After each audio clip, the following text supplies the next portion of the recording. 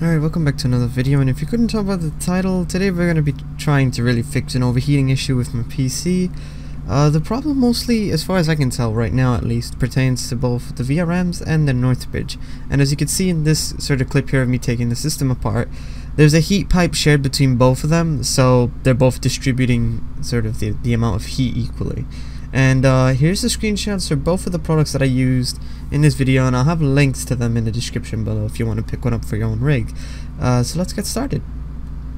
So I kind of want you guys to pay attention to those darker spots that you see on the motherboard. Now, those spots are not any sort of residue or anything on the board. I've tried wiping it off. It's actually due to the heat of the VRMs causing the paint to, I wouldn't say char, but it has changed the color of the paint. It's made it more darker. And because of that, that led me to believe that the VRMs are overheating way more than their capacity, and the heatsink that's designed with this board is not sufficient enough, especially paired with a CPU. Now, this is not a problem that's new. A lot of the people also have found their own solutions to this problem. Now, the problem with me is that I don't have an air conditioner in the summer, and especially with the really hot days that we've had, the machine would lock up every 5 or 10 minutes, and that's very obnoxious, especially when you're trying to do day-to-day things.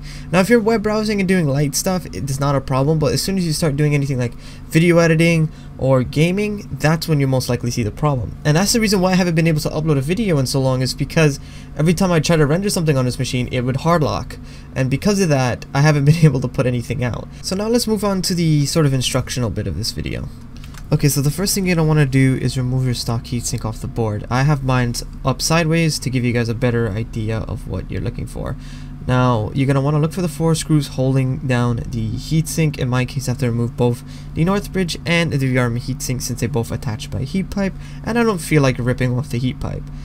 And in the next image, you're going to see the highlighted 4 screws for my specific motherboard. Now, obviously, this is going to be different based on your motherboard, so make sure you check before you actually start unscrewing things. Alright, so in this next bit here, what you want to do is just remove all the screws, set them aside in a safe place, don't lose them in case for whatever reason you need to reinstall this heatsink. And I'm going to fast forward this bit here so you guys don't get bored, and we'll move on to the next step. And after that, all you have to really do is just take the heatsink off and set it aside. So the next bit's pretty straightforward. Grab some rubbing alcohol, a paper towel, and clean off the old thermal paste on a chipset. Now, apologies for the frame being out of focus. I didn't realize this until after the fact. But yeah, you want to be careful not to break off any of the little resistors right next to the chip, or the little die. There was some dust as well that was piled up right next to the VRMs, as you can see me taking an old toothbrush and cleaning it off. Make sure you use a dry brush when you're doing this, and I do come back and also rub down the VRMs with some rubbing alcohol to get rid of any of the old oil that was from the old silicone that was on the previous heatsink. So I went to put on the heatsink thinking, alright, this is the end of it, right? All I have to do is put this whole thing back together and I'll be done. It turns out the heatsink that I got for the VRMs is short, and I thought that I was going crazy, so I went back online and checked the forum that I was looking at, and it turns out that the later revision of this board, which I have, has more MOSFETs.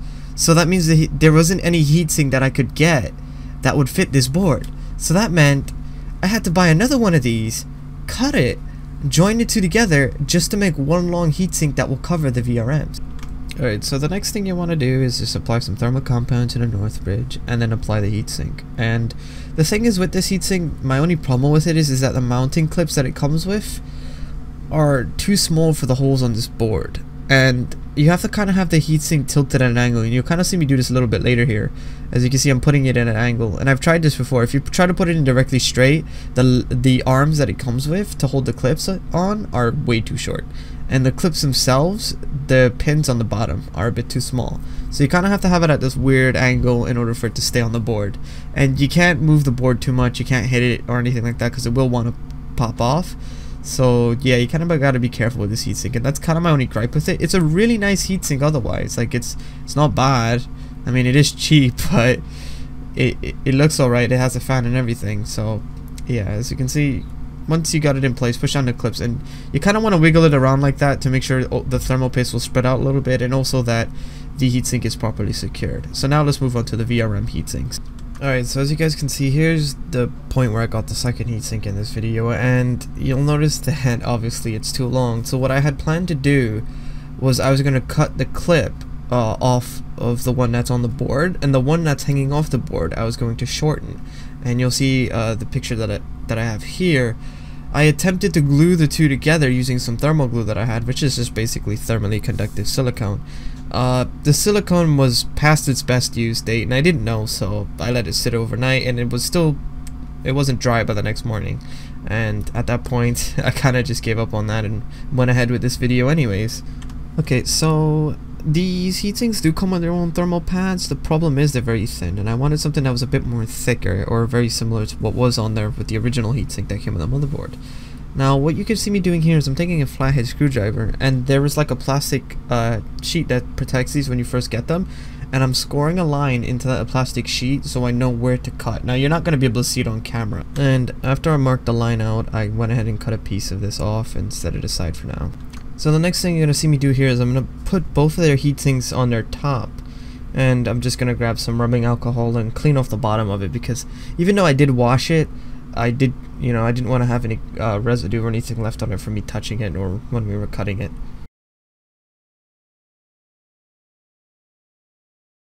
Alright, so the next thing you're going to want to do is remove the plastic film on the thermal pad. Now, there's one of these plastic films on both sides, so make sure you get the other side off before you apply it onto your motherboard. Now, you're going to see I start with the smaller side first, and I try to align it as much as I could to the edge here, as you can see. It's alright if it's a little bit off. When it's pressed onto the board, it will expand out a little bit, so don't worry too much about that. And the reason why I start with the smaller side first, by the way, is I kind of want it to hold both pieces together, kind of like tape, but not really. And as you can see, I do that, and I do turn it over, and I notice there's a little bit missing on the other side, so it's just a little bit short. I do cut another piece here, you'll see in a second, to make up for that.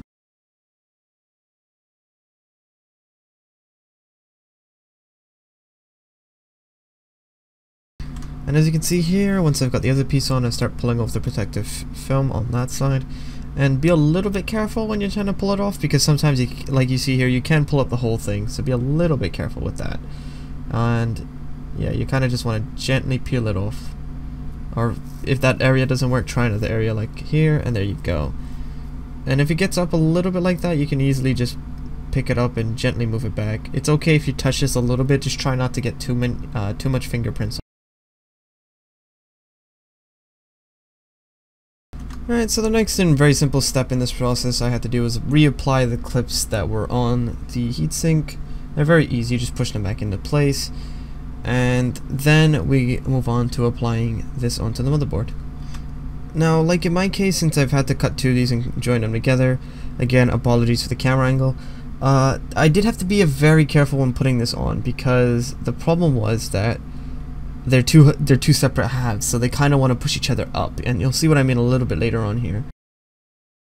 You're going to see a glimpse of it here. This is not me moving the heatsink, it pops up by itself like this. So what I ended up doing was I found a piece of this green wire that I had. It's this plastic coated wire that you can use to tie things with, and basically I grabbed each end of the fins, so the last set of fins on both of the heatsinks, I put the wire on it, and then I started to kind of twist it together to kind of hold it in place, and you'll see a little bit later on here.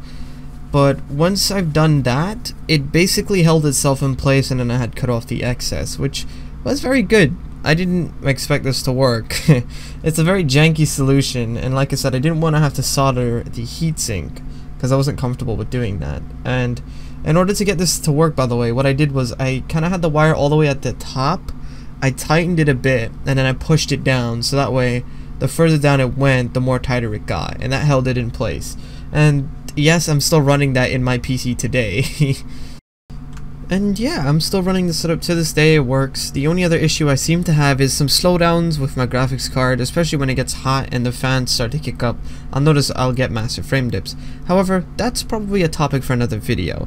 But other than that, yeah, the system's still running fine. Let me know if any of you guys have tried anything like this or would try anything like this. If you have, do send me pictures. I'm on Twitter and Instagram, links in the description below. And even if you know, you wouldn't try anything like this, let me know what you think in the comments down below as well. Hopefully this helps one of you out there. This is a very strange video, and it's not something that that I have seen anyone else really do on YouTube. It's a very ghetto way of trying to fix a very strange issue. So yeah, I hope you guys enjoyed, and enjoy your day, and I'll catch you all in the next one.